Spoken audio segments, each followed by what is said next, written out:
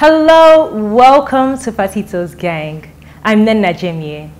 There's been quite a bit of discussion about the developmental mindset of our country. Is it good or is it bad? Well, that's the topic for today. Let's see what the gang has to say about it. Stay tuned.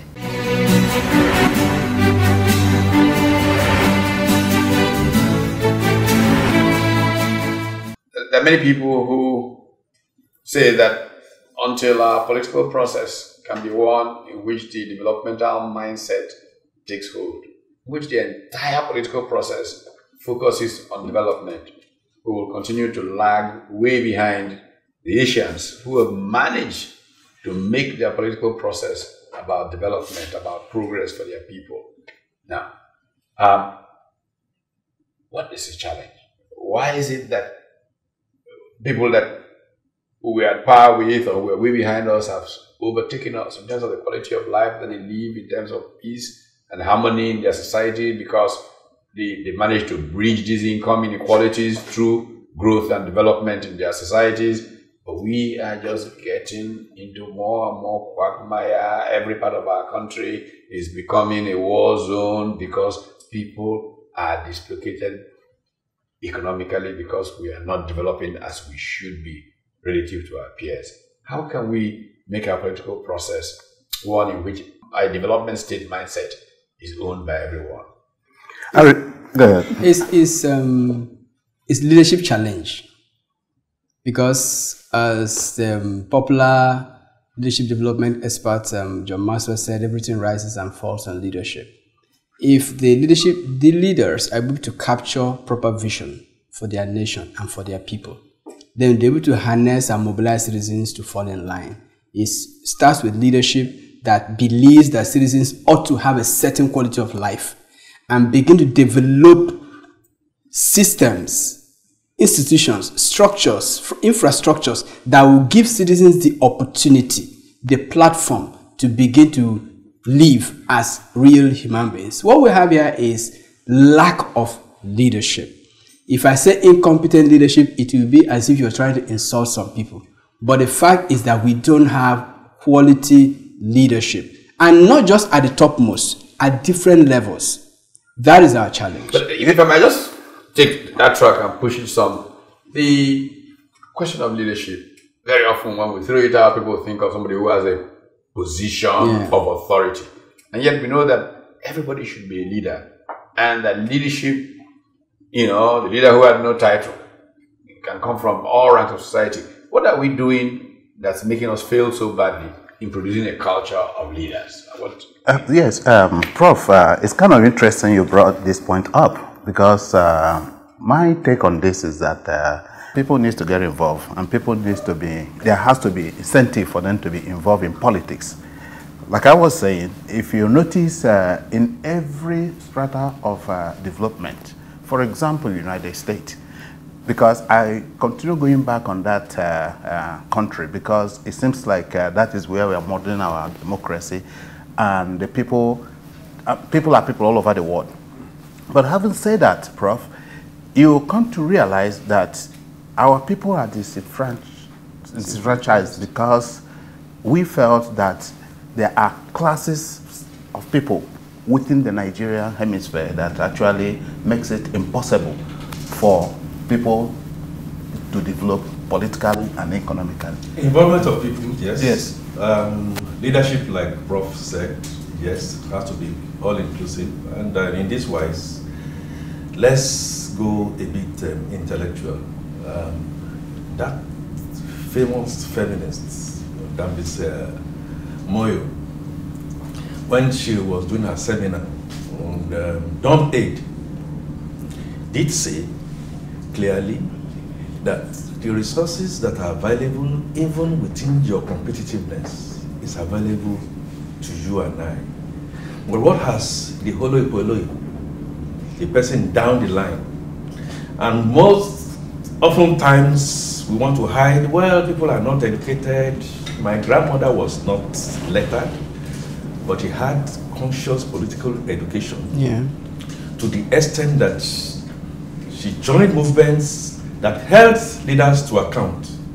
So when Moyo was now then talking about these resources being available to us, and then you and I go to take bread and butter during elections and then leave the politicians to beginning to argue, learn and unlearn on how to corner the resources of state and look at their pockets as the first line, and then we haven't started. One of the things that I often say to get people to look at citizenship and how citizenship engages and affects the political process is the state of things in South Korea and how it changed. We had a similar kind of political environment. It was very retrogressive, money politics, you know, godfathers, all of those. And then the state institution intervened, the Electoral Commission. The Electoral Commission says, look, now politics must be about debates. You debate your ideas, issues on the streets, in the classrooms, in TV studios, in college football speeches, and everybody began to talk about ideas. And the ideas that began to dominate were naturally ideas of how you make people's lives better. And South Korea became the developmental state that we know it to be, in which everything, their energies, their resources, their thinking is on how do we better the quality of life of our people. What could we possibly do to make Nigerian political parties, as an example, develop a really strong worldview that is based on developing this state, developing the economy, developing I think it's everybody buying in. I think it's education, sir. People need to be educated, not just the political class, but individuals. Yeah. We need to be educated. We need to understand that our actions and inactions is contrary to what the outcome of the election or whatever political process that is going on. Yeah, we call it education. Yes, Okay. yes. Book education. No, I don't mean knowledge that. education. Knowledge education. That's what political parties do. Yes. What political parties are supposed to do Yes. is to generate these kinds of conversations. But there's something about the way our parties are structured. The Asian basket case that you mentioned, you know, with the Vietnam, Cambodia, and they all came and everybody bought into it. What I have seen in our client is a situation where vision is not directed and understood at the same level. Yeah. I have a leader, vision? I have a leader who says, Okay. and I see he has quite some following, unfortunately, that the only way I can get my people to come in my direction is to give them butter and bread. Yeah, that's true, but look at it this way. You see, there's a point we are missing here. Our political parties does not have what I call ideology. Because for a political party to have an ideology, it means they must bring out a narrative out there that people must key into. For example, there are social issues that affects everybody. Are you sure they don't have ideologies? They don't. Oh, they don't. I can argue on that. I can tell you one or two ideologies that they have. Just give me a second. Well, politics. Yes. Godfatherism. No. That's good. The challenge here is there's massive mental poverty. Like Prof said, in South Korea, the government, through the electoral management organization, decided that things have to be done in certain ways and put its feet on the ground, and things began to be done in certain ways. If, for instance, in our own environment, leadership decide to say there has to be conversations, things has to be issue-based, not just because you are white or you're black or you're yellow, you're north, you're south, you're red, you're Muslim or Christian, issue-based. What are those issues? Every human being needs good basic infrastructure to survive. Use these issues as things to discuss. Who is going to make sure that everybody has water? Who is going to make it possible for us to have electricity so that people can take advantage of these infrastructures to use their potential and support the Look system. at the basket case. Look at the basket case that we have on our hands. Yes.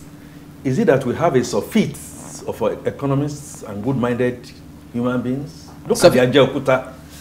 Is that mental poverty that we talk about? Because the leaders are mentally poor. Because people and the leaders that we have set an agenda to line their pockets. Okay. Simple. Well, we'll come back to this. But just to bear in mind that there was a time in this country where newspapers like the New Nigerian, the Guardian, in those early days, intellectuals were there dominating conversation around and ideas discourse of our mixed society. Well, when we come back, we'll talk some more to those.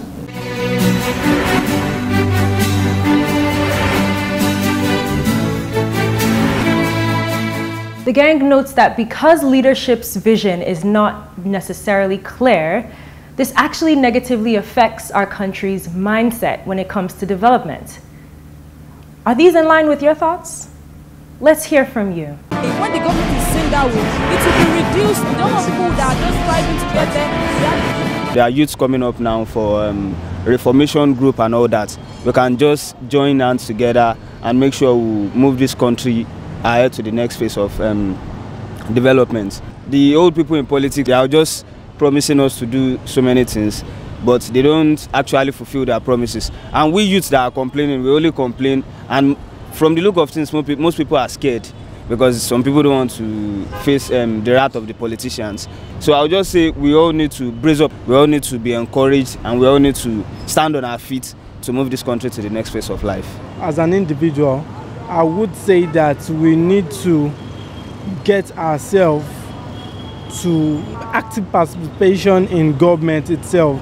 Getting the leaders to do what they need to do.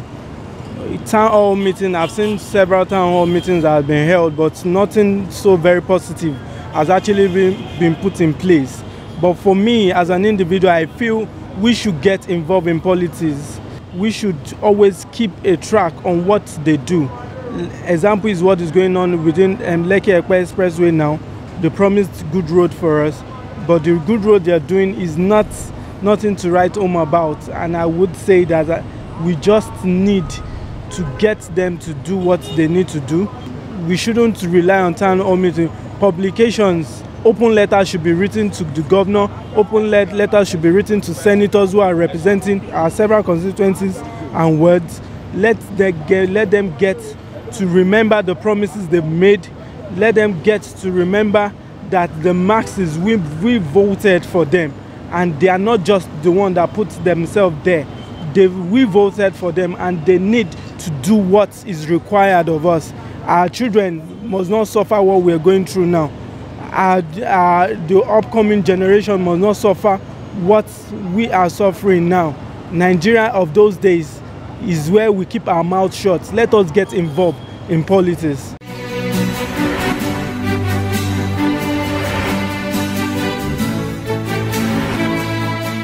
So we're back. We were saying before we went away that there was a time in this country where there was an enormous discussion of ideas in newspapers, on the lecture circuits, and all of that. Seems for some reason that we're not engaged anymore. Many of the intellectuals who led those kinds of conversations have either left town or been incorporated, and somehow we are not seeing the ideas that will build up to a developmental state mindset in people. Perhaps citizens can do something to reorient the political class, to reorient the media. The media seems to have lost it, in my opinion, in terms of the direction, general direction. Yeah.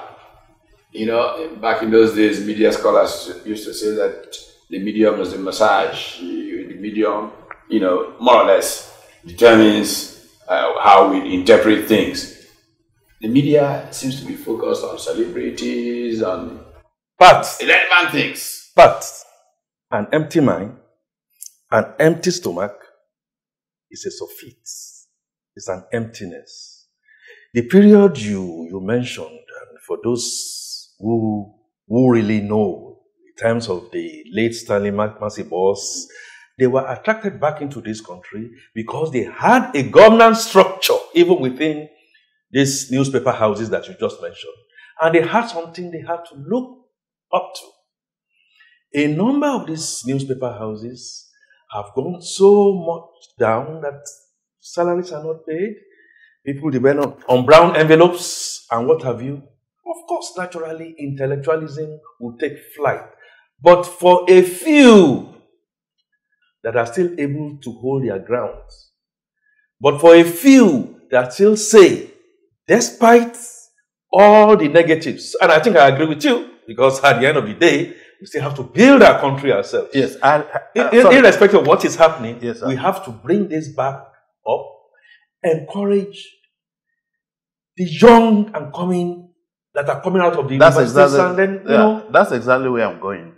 We cannot brand this thing to be a journalist issue, because the truth of the matter is that they're reporting what they're seeing, and they are not really doing the investigative reporting. We all know that. So I really don't want to, push this argument into that narrative.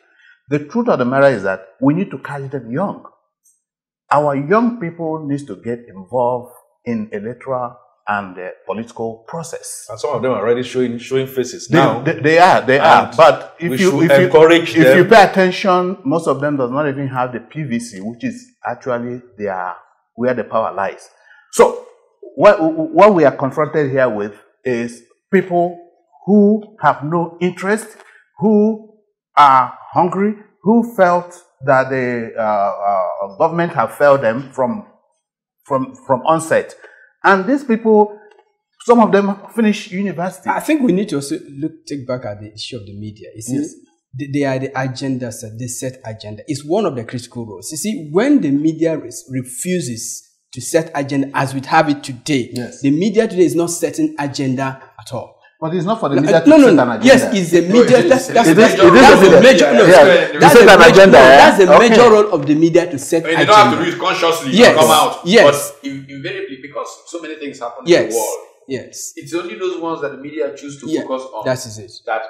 that become the central issues. One of the critical roles of the media is to set agenda for development, agenda for public discussion. If the media does not do that, it has lost its first place. And why it is not going to be able to do that right is because of the nature of media ownership. The owners of the media right now are politicians who are critically interested in their personal political interests. So they project the ideas in the public space that they want to be projected. Those days when media ownership was in the hands of those who really cared about development and society. What about the fact that the agenda has been taken away from the media by the social media, the new media, and therefore more things are even being discussed in WhatsApp groups and all of that. And most people are not reading newspapers anymore. Nigerians, to be frank with you, my experience is that middle-class Nigerians hardly watch television. If they watch any, it's foreign TV. Well, the paradigm has shifted, and so the traditional media has to now move and take leadership. Now, I haven't said but that. This creates a really more confusing world. We will talk about the VUCA world, volatile, uncertain, and all of that, but it's come home to roost. The agenda is not set by anybody, and we're drifting around. Yes. Where does leadership play a role in bringing us back to some understanding? Because there's not the self-interest here. We're waking up every day. We're looking at statistics. Our country is becoming a nowhere country. All of the others are going forward. We talked about the fact that the fourth industrial revolution is upon us. People are planning how to position their countries to move forward in this revolution that is taking place. There's no conversation in Nigeria about what's really going to make a difference in people's lives. Perhaps, at least on the political perhaps, platform. Prof, you haven't had a conversation. The conversation is that we are going backwards. And it's so loud and clear. And I wouldn't like to agree that we are going backwards. No. I would like to believe that we are taking conversation is for us to I am not going to say to you, and looking at the media, and I think I agree with you that the media is very, very important, but in what aspect of life have you seen developmental agenda? Is it from the security? My prescription, pure and simple, is that structures have to be in place. Who provide the structures? And governance. Who provide the structures? Governance has to be strengthened. Has to. Because it then comes back to citizenship. Citizens must be engaged. People who are knowledgeable must enter the arena and try. Part of the problem, I think, is that people who know have in the past said Nigerian political arena is for vagabonds and all kinds of people, don't disturb me. And they're making laws for you They are implementing programs in your name. You don't have a choice. The authoritative allocation of value in society, the classic definition of political science, of politics, sorry, by Easton, is there. Once they make those laws, you have to obey. You have to obey. And you are obeying laws made by vagabonds, as you call them. Citizens lost their voice, and there's a disconnect. Yes. We talked about the fact that citizens do not know how politics and political process affect their everyday living. They just live it. Once they're able to understand that politics affects their everyday life, where they worship, how they go to market, whether they have water or they don't have water, how they send their children to school. When they understand the import of politics in their daily lives, then they'll rise up. Right now, they're operating a sense of helplessness. Yeah, but what happens is that we began this mindset of, okay, the roads are not good. I have enough money. I can buy an SUV, go over the road. That is not true. I can sink my own borehole. Everybody becomes their own local government. Yeah. That's impossible to bring all of this together to function well. It is only leadership that can harness diversities, bring diversities together, and take advantage of diversities. It's not the ethnic, it is ability of leadership to say, look, there's every ethnic lineage in this country has something to offer. Developmental yes, it is the leadership. Yes, leads by example. When I say leadership, I'm talking about that is clean. We have leaders. Well, they don't have to be clean as far as white as snow. The problem I think we have is a set of leaders, rulers, who are not leading by example. Well, I think we've blamed the leaders enough. We should ask what citizens are doing. Yes. Look, in some parts of the world, when things got to a certain point, citizens just moved onto the streets. In the Philippines, it took little women with their rosary beads to stop a Marcos. We can't complain in our bedrooms and all of that, and time is sliding past us. But we have movements coming up. Okay. Quite a number of movements. We're going to be youth groups waiting for Akin to lead some of those movements. See you later.